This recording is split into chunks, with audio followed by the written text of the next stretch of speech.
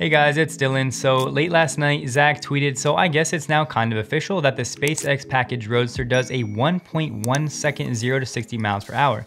But is this just speculation? Where is this coming from? And we can see this picture of a plaque. So if we zoom in, we see unveiled in 2017, yes, powered by lightweight lithium ion batteries and the Plaid powertrain, which by the way is one electric motor powering the front wheels and then two powering the back wheels. And the standard Roadster is supposed to do a 0 to 60 in 1.9 seconds. But moving over, an announced SpaceX package would outfit the Roadster with cold air rocket thrusters positioned at the rear, allowing a 0 to 60 time of 1.1 seconds, a rate largely unprecedented among modern road cars. And yes, this is the official plaque on display at the museum. But we need to talk about the Roadster for a moment because it's kind of fallen out of the cycle, and for good reason. It was announced in 2017, and as of now, it looks like we're not going to see any production until next year, 2022 at the earliest. But Tesla has said it would offer the base Roadster for $200,000 and that limited edition Founder Series for an extra $50,000. We don't have official details on what's going to separate the two. Maybe it is the SpaceX package, but only time will tell. But we do know with a decent level of confidence that there will only be 1,000 Founder Series models ever built. And yes, most likely the Roadster is not going to have a huge financial impact on Tesla's bottom line, especially when you consider the volume of the Model Y and hopefully the Cybertruck. But taking a quick look, back of the napkin math that everybody in the Tesla community likes to do, with that $200,000 average selling price, and we'll say roughly and hopefully conservatively 30% margins, if they make and sell about $10,000 a year, that's $600 million extra in annual profits. And like I said, as far as we know, the first production is slated to start in 2022. And in response to a tweet from Tesla New York, Elon chimed in just recently, the production article will look different, even better. But the question is that 1.1 seconds even physically possible? And we get 2.5 G's of acceleration. And so we can plug that into our velocity equals acceleration times time equation, 26.8 meters per second times 2.5 G's times 9.81 times time. And time is 1.1 seconds. 0 to 60 in 1.1 seconds, which is about twice as good, half the time as the next best thing that exists today as far as street cars are concerned. So this is extremely impressive. Now, it is important to state the disclaimers that go along with this. So this is assuming that the vehicle will be able to hover. It's assuming it's going to be able to use that amount of thrust in the rearward direction to push the vehicle forward. And it's also assuming that it will have enough thrust to last that full 0 to 60 launch. I anticipate it will have enough to do it because I anticipate that this is going to be a little party trick for how to have the fastest 0 to 60 out there of a street car, and so they'll want to make sure that it will last the full duration. So I would assume, something around the 1.1 second time frame is realistic. If you start to increase this number, think if this thing's actually going to accelerate upward, especially if it were to have several passengers in the car, it's going to need to be significantly higher than 20,000 newtons. So if this were to just raise to 25,000 newtons, 21 or 25 kilonewtons there, that would give you 1.25 G's.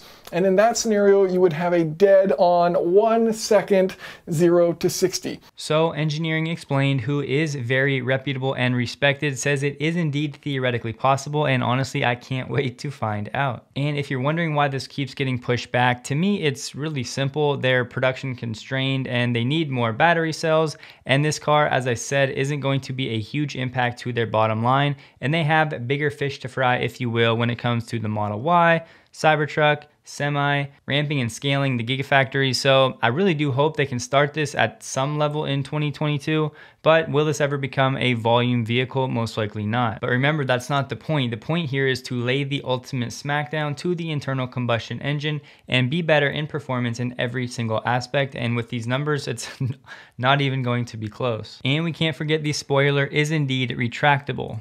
I mean, I've heard the rumors. He also said it will be the fastest production car ever made, period.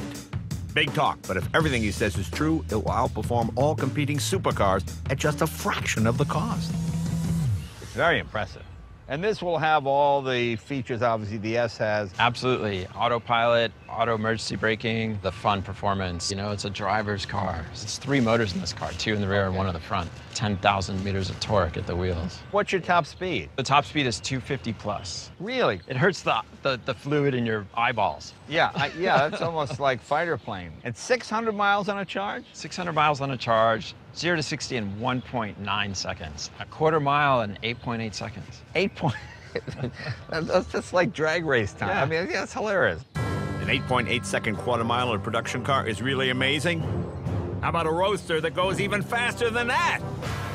But let's see how fast we can go without leaving Earth. Ready to go for a little ride? Sure, what do I need to do? So the only thing I would do, Jay, is put your head on the headrest. Why would I need to put my head?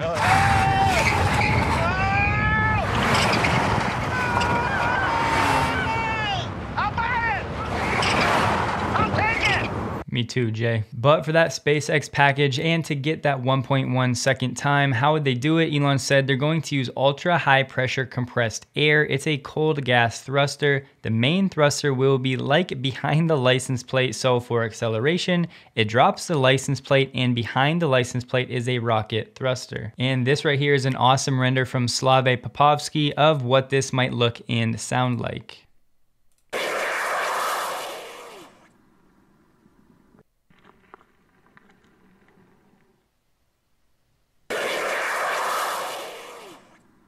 Pretty crazy. And the last official update I could find as far as timeline, Elon responded to Earl of Frank Puppy on Twitter, January 28th of this year. Finishing engineering this year, production starts next year, 2022. Aiming to have release candidate design drivable late this summer. Tri-motor drive system and advanced battery work were important precursors. But coming sooner to a dealership near you is the Model S Plaid. Tesla is going to have a delivery event on June 3rd at the California factory.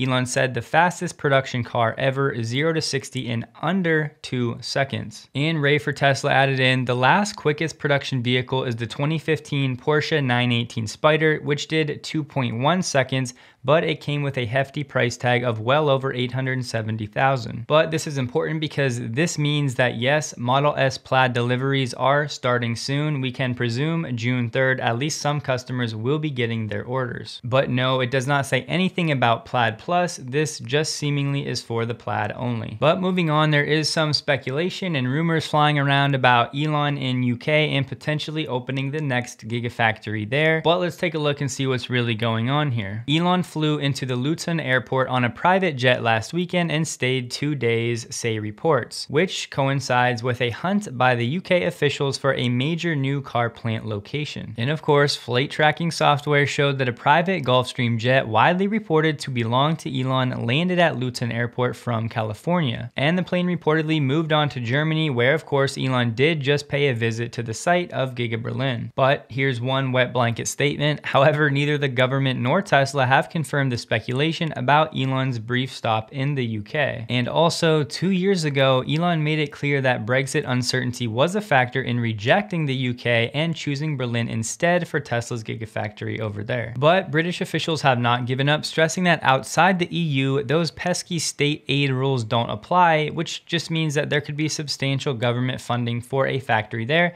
which we know Elon, of course, likes to capitalize on. So I personally am basically putting zero stock into this report and this rumor, but it's at least something to be aware of and watch in the coming months. And I'm really curious what you guys think. Where will Tesla's next Gigafactory be? And back to Elon's Twitter, he had this real cryptic picture tweet this morning. How much is that Doge in the window? And here's the picture. So it says Cyber Viking in neon. There are some candles unlit in the back. We have what looks to be a gaming laptop with a $1 bill with the Doge Shiba Inu on the dollar. And this was early this morning at about 6:40 a.m. So let all of the wild speculation begin. All I really know is that I've heard people talk about Cyber Viking when they're referencing people going to Mars with SpaceX. Of course, it would make sense with the previous comments about sending Doge to the moon and the computer. People are talking about mining, and there's all kinds of speculation. So what do you guys think from this, once again, weird cryptic picture? Only Elon, but that's why we love him, I suppose. And in case you somehow missed it, the Ford F-150 Lightning reveal was last night. It was a solid event. It was pretty quick, nothing special. The truck looks just like any other Ford F-150. I'm not a truck guy, not something I'd ever be interested in, but here is a chart of the numbers if you wanted to take a screenshot. But the quick takeaway is none of the numbers are of course going to be on par or better than the Cybertruck. I don't think anybody actually expected that, but I do think this vehicle could do well. And it's funny because there's two camps of people. There's like the Tesla fans who only want Tesla to succeed because of Tesla stock ownership and they really don't actually care about electrification. And then there's the Tesla fans who really want the electrification. They want other EVs, they want competition, they want, you know, a cleaner planet. And me personally, honestly, I vacillate back and forth. Like I definitely want other options and I want a cleaner planet and I want everything to be electrified. But there's definitely a little part of me that's like, loving Tesla just crushing the competition because of all of the hate and all of the flack and all of the FUD over the years that they had to deal with.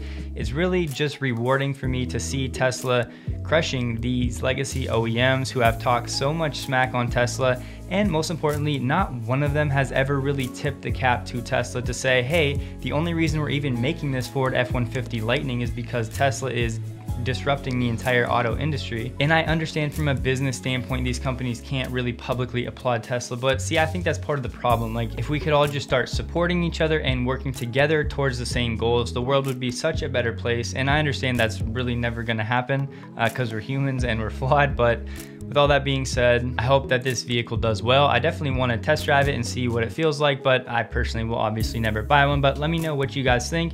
Did it exceed your expectations? But that's all I have for you. Thank you guys for watching. Please like this video if you did. A big thank you to everybody on the next screen and my newest patrons. I really appreciate the support. I hope you guys have a great day.